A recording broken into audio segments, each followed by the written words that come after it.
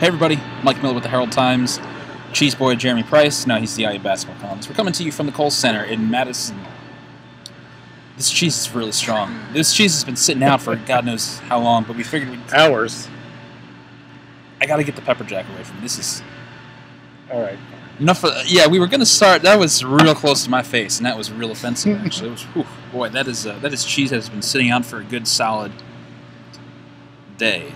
5 hours or whatever. That was cheese. Might have been Clark Kellogg's cheese. We don't know. Clark Kellogg's it was at the table here. Yeah. Clark, you got to put your cheese away, man. You got to put that in the fridge when you're done with it. Anyway, coming to you after a 65-60 Wisconsin win over Indiana, the 15th straight Wisconsin win over Indiana in this building. We started with the cheese to say... Indiana served this game up on a platter for Wisconsin.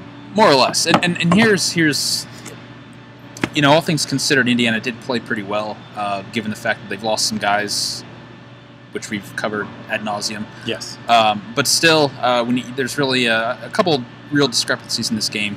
Free throws are one, and turnovers are yet again another. Points off turnovers.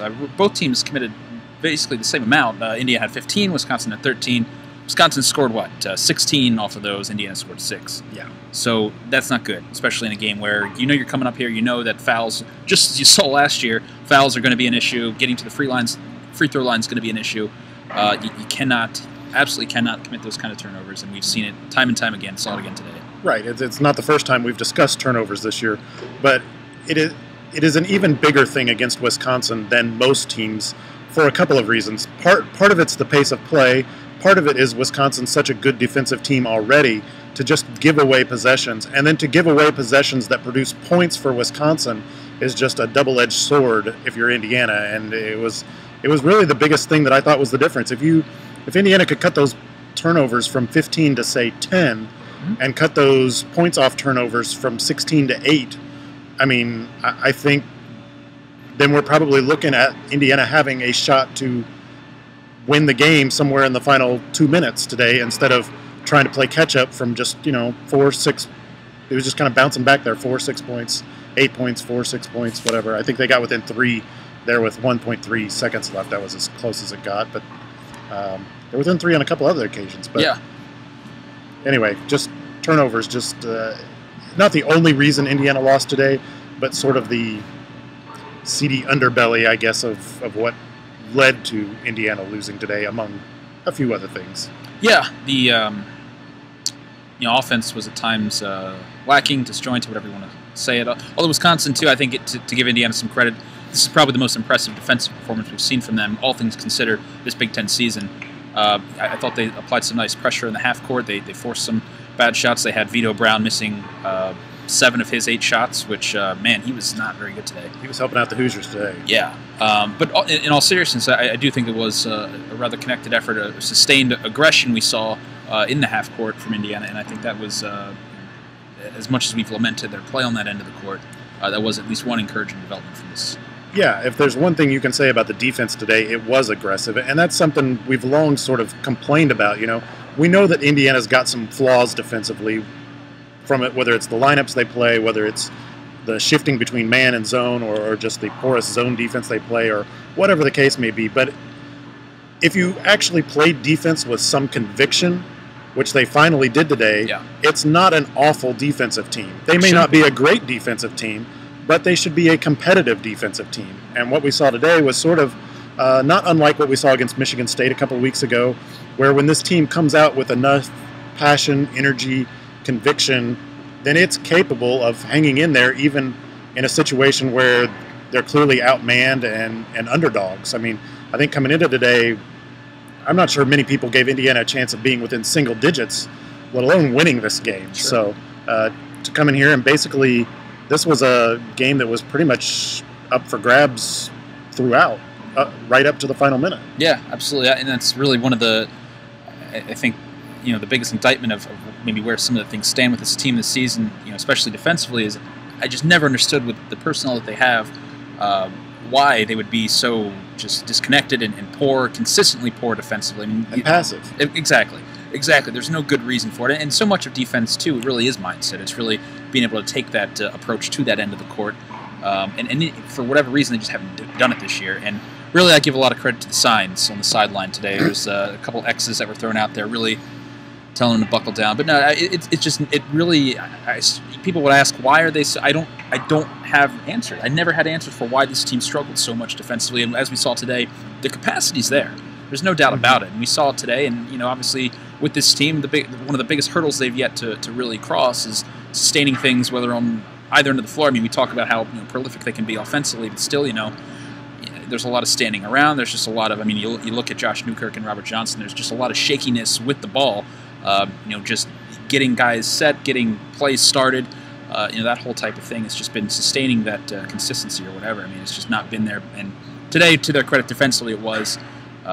Offensively, though, you're clearly missing some things. But yeah, offensively, it's not a surprise. If you look at it here, 3 of the last 4 games, you scored 60 against Michigan, you scored 55 against Northwestern, and you scored 60 here today. Those are the 3, I believe those are the 3 lowest scoring games of the season.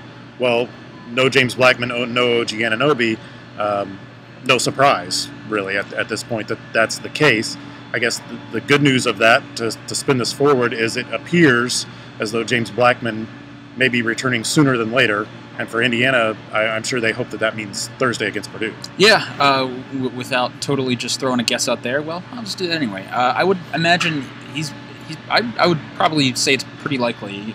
The odds are at least in the favor of getting Blackman back on the court. Yeah. It kind of followed the same template as Juwan Morgan, who dressed for one of these games recently, didn't play, but dressed, went through the pregame routine, got shots up, stretched, and that's what Blackman did today. Went through the whole pregame stuff. Obviously, as you noted, wasn't padded up, wasn't wearing his usual padding that he wears along his legs, but he was moving around fine. He looked okay. He looked fine. Yeah, otherwise, he looked fine, and obviously getting him back, and you got 4 days now to kind of get him back and get him in the swing of things. It doesn't sound like anything was too serious. He hasn't practiced. Then again, he hasn't practiced since Michigan, but again, there was no evidence of any kind of brace on the knee or ankle or anything like that. There was no tape job or anything like that that suggested any kind of specificity as to what the nature of the injury is. So speaking of injuries, Juwan Morgan, I think today too, with that bad foot. I saw him walking out of the building today with the walking boot on his left foot. He's clearly still hobbled at times, and I think it's pretty noticeable just watching him running up and down the court at different moments. But I thought he really brought it, especially on the glass, and I think in those final 8 minutes of the first half today when Indiana was really able to swing back and keep it close, I think that he was a big reason for that. And that's an encouraging sign too. I think today, just if you want to look at the positive side of things, you saw a lot of fight today. You saw some toughness. You saw they didn't wilt or buckle away. When there were certain moments when they could have. But I thought Juwan Morgan today was pretty emblematic of just the effort in general. Obviously, far from 100%, but he was all over the glass. He was really playing strong, especially early. Yeah, I thought Juwan Morgan and Deron Davis are really the 2 guys that sort of leading the charge on that front right now, because they're clearly not 100%. You see both guys at various points either grimacing in pain or limping or grabbing a foot, an ankle, whatever. Guys that clearly aren't at 100%, but those were the guys that were really the difference makers today. I thought those guys were key, what they did against Hayes and Happ, and, Ethan Happ still had his usual great game against Indiana, which is just kind of par for the course at this point. But those 2 guys really solidified Indiana and gave them some big minutes when needed. I don't think Deron Davis came in until about midway through the second half, which not coincidentally seemed to be where Indiana sort of regained its footing a little bit, and he played through some foul trouble in the first half to sort of aid the cause. So I think both those guys are big, and if you can, sometimes you just need to build off guys like that have that battle mentality to play through injuries, and if you can kind of spread that mentality to the guys who are healthy, then it turns out all the better. Yep, we'll see what happens Thursday. Obviously, even at full strength, if Indiana's at full strength, I'm not sure Purdue's a great matchup for this Indiana team, but obviously we'll see what the situation is with Blackman getting into Thursday. Assembly Hall always helps. Yeah, there's no doubt about it. That'd be a huge one for Indiana if they could pull that one out. We'll preview it Wednesday. We'll talk a little bit more about the game in the coming days. Until then, I have to get away from the cheese. I still smell the cheese, and it is bad. Do not bring that any closer. Jeremy, please put the cheese away. All right, we're running from the cheese. See you guys.